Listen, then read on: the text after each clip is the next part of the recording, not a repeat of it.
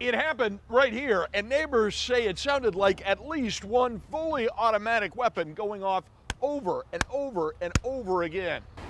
Police say the city's gunshot detection system heard at least 20 rounds. And when officers got to 1112 Eastern Avenue Northeast, they found a blue Ford Escape riddled with bullet holes. Inside, 24-year-old Rachel Freeman, who had been hit repeatedly. Police tweeted a lookout. 3 juveniles driving a gold SUV. There was no answer at Freeman's apartment just above where she was killed, and we have been unable to reach any members of her family.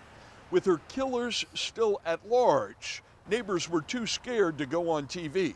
One neighbor said he'd had some minor arguments with her in the past, but that he is heartbroken that she was shot to death in broad daylight on a Sunday afternoon.